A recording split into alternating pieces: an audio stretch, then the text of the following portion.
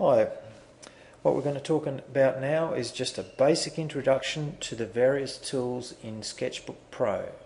Now, Sketchbook Pro is one of the very simple programs that you can use for concept level design drawing. It's very useful in that regard. So what we'll just have a look at now is just the various tools that we can bring up. You'll see in this lower left hand corner, which we can switch on and off, this is the Lagoon toolbar. This allows you to access all of the main attributes of the program. What we need to do is switch on some of the other toolbars. So we'll go up to the window section on the taskbar. We'll bring up the layer editor.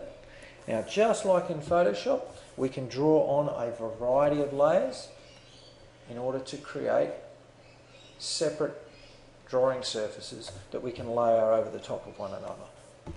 And we use those using a set of very basic drawing tools. But even though they're very basic, they do all the jobs that we need for the majority of design sketching.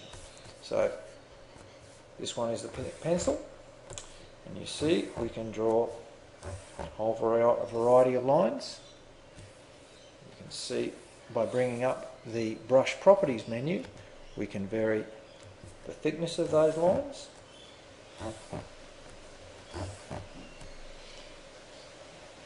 And in this particular case, let's see, we're just going to a lot softer pencil.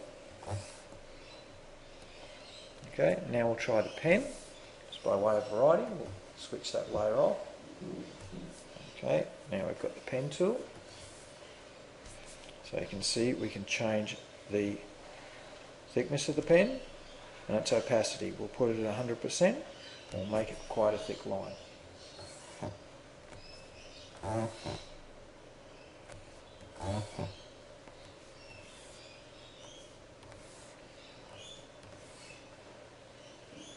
Okay. We can also use an eraser. Again, the attributes of the brush property can be changed. Okay. The other way we can do that is, you see this little inkwell? We can change the size of a given tool quickly through that inkwell. So I can just delete some elements there. Okay, nice and simple.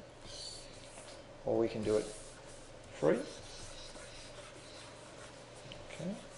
Now if we want to switch colours, we bring up the colour editor. Okay, we can choose straight off the menu there. Trying to use your skills that you learn in first semester. Okay.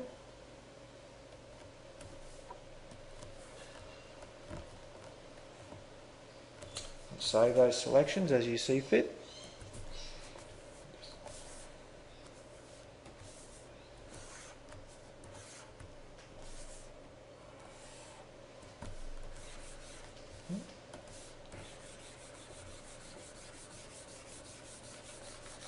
Marker tool.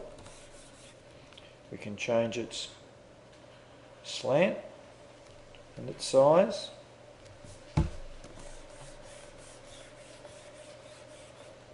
Okay.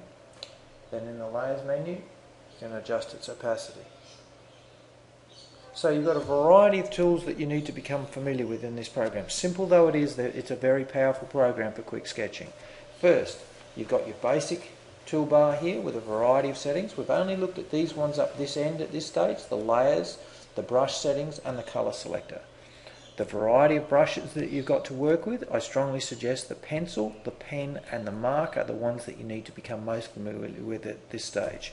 Then the brush properties menu, which is this centre little pattern here, to click it on and off, and this little lagoon is the other thing to remember. This allows you to adjust the size of whatever brush you're working with. Okay, that's our start. Thanks kindly. Bye.